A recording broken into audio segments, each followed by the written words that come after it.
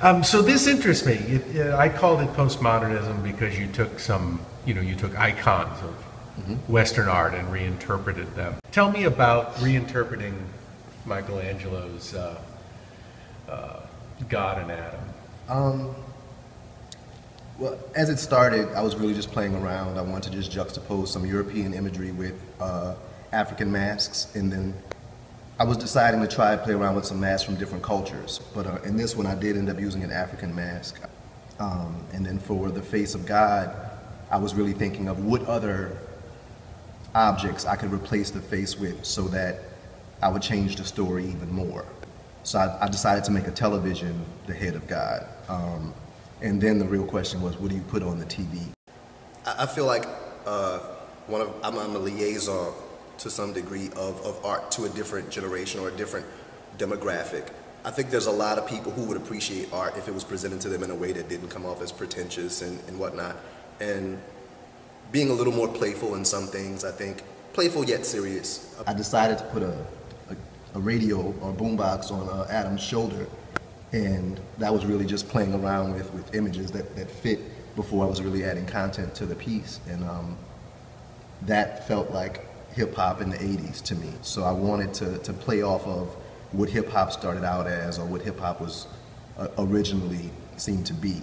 So I wanted to talk about the disconnect between what hip-hop was and what it is. And for people who aren't involved or don't necessarily appreciate the culture of hip-hop, they might think Love and Hip Hop Atlanta actually has something to do with hip-hop. I don't think it has anything to do with hip-hop whatsoever.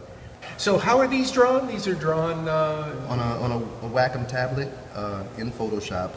I took the painting that I had done as my study, I photographed it, put it into the computer, and then I made a few layers on top of it. One layer was all black, and I would draw with just a pencil on a black layer. Another layer was all white, and then I put a gray background behind them. So a gray middle ground let me have shadows and highlights to really kind of add a lot more depth to the piece.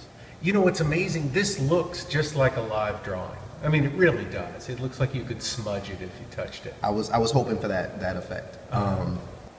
So here's a perfectly unfair thing. I come to an Ayo Scott show, and I'm looking at the drawings, and I can't help but search for John Scott in there. Who was John Scott? Why would I be hunting for John Scott?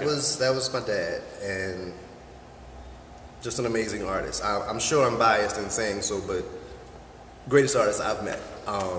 Incredible teacher, just a really giving person, and he was always trying to make people question what they understood of something and offer new information. That was one of the things that he was into. I see these rays of color going through your otherwise black and white canvases, and that's where I see John Scott, that little flourish of modernism going on. Is that fair? I think so. I think so. The technique is definitely something that I got more from him than from anybody else. These little lines going through there, they're in the small studies as well. They represent bullets. Oh, is that right? They represent bullets. It's my way of dealing with the violence in the city without beating you over the head with the violence in the city. So I wanted them to be kind of suggested, not really literal.